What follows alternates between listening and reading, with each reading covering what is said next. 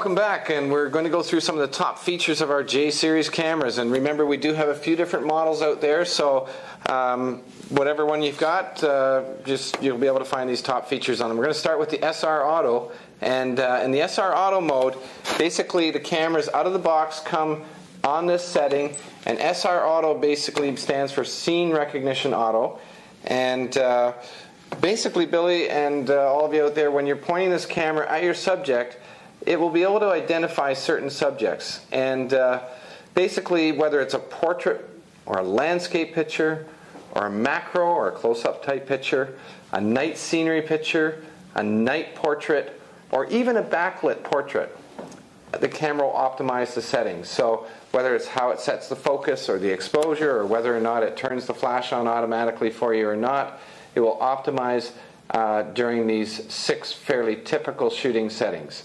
And specifically in the night portrait mode, it will allow the camera to have a longer shutter speed, as well as mixing the flash with that, so you'll be able to see your subject lit nicely, as well as a nice scenery, like a cityscape shot or something like that. So you can get some terrific pictures that would otherwise be probably too complicated for the average person to figure out even on a manual setting camera. So love those SR Auto shooting modes. Billy, tell us about the panoramic mode now. Okay, sure, absolutely. I mean, the SR Auto mode is actually probably a mode that you're going to be using, 95% of the time. It does do a great job, whether it's close-up shots or portrait or landscape. But for those situations where maybe you're at a scene and you want to get sort of a wide-angle view of the whole shot, there's actually a panoramic mode, and all you have to do to access that is go into the menu. In the shooting mode, you can scroll down until you see the panoramic feature, and you select. Once you have that set, it gives you 2 options. You can actually take 3 different pictures going from left to right or right to left, whether you're going left to right or even up or down. So your choice, you decide. I just normally go from left to right. So let me show you a quick little demo on that. I have it set right now. I take the very first picture.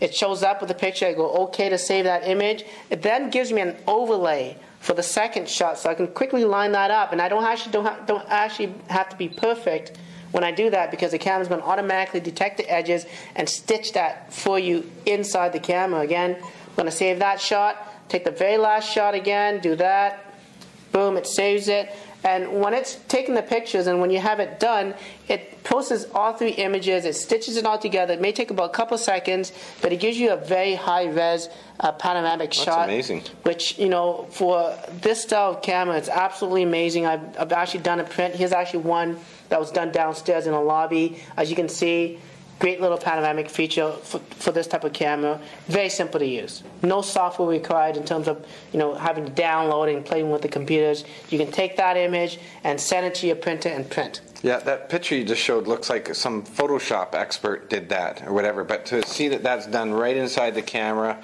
and done completely automatically is just amazing to me. Thank you, Billy. No problem. Okay, so now we're going to talk about the movie mode on this camera. And all of our J Series cameras has a great movie mode. And basically, when you turn the camera on and you go into the mode setting, you set it to the movie mode. You can shoot at 640 by 480 resolution, which is enough to fill the screen of a regular television, not an HD television, but the normal televisions. It'll shoot at 30 frames per second. So it's a nice, smooth transition, good quality video. And again, we do capture sound on this one. So, being able to pull a small camera out of your pocket like this and take great still photographs as well as really good movies makes this a really good all-round entry-level camera.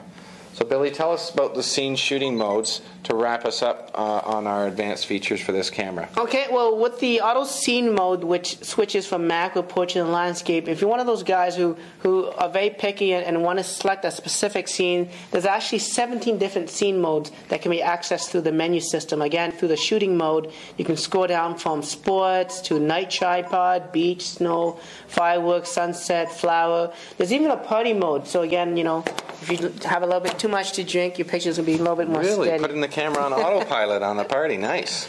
So there's some quick little modes, and really what they do is they optimize the white balance settings and the lighting situation and the focusing so that you get the best possible picture in that particular scene. So again, if the scene recognition auto is not what you're looking at, you can set it to the specific scene mode to get the best possible shot. Yeah, wow, fireworks too. That's amazing.